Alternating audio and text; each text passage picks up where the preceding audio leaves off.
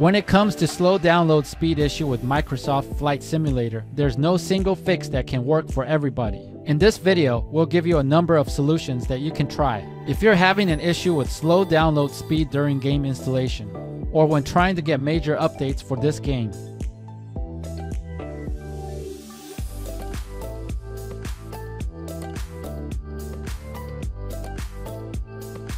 Here's how to set this feature to unlimited. Open Microsoft Flight Simulator. Go to Options. Click General. Select Data. Under Data Bandwidth Usage Limit, select Unlimited for bandwidth. Press F11 or click on Apply and Save. Sometimes, it can only take a simple solution, like a quick game restart, to fix slow download speed issues on games. Once the game has been restarted, try to download Microsoft Flight Simulator again to see if there's any difference. Here's how to go about disabling the Windows auto-tuning feature. Press the Windows key on your keyboard and type the word command. Look for command prompt and right-click on it. In the menu, select Run as Administrator. In the command prompt, enter netgen tcp set global auto-tuning equals disable.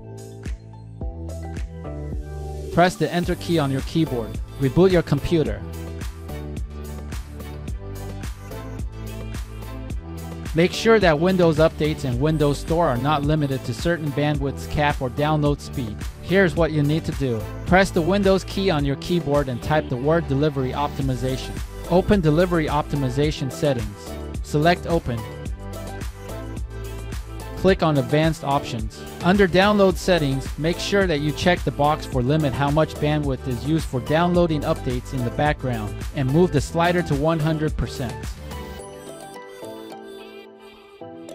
To bypass possible ISP throttling, you can use a virtual private network or VPN. Although some good VPNs may not be free, not every one of them can help you fix possible slow download speeds due to ISP throttling. In my case, my paid VPN CyberGhost and ExpressVPN did not improve the situation, but the free Cloudflare Warp did. Some gamers tried Premium's VPNs and it worked like a charm for them, so it really depends.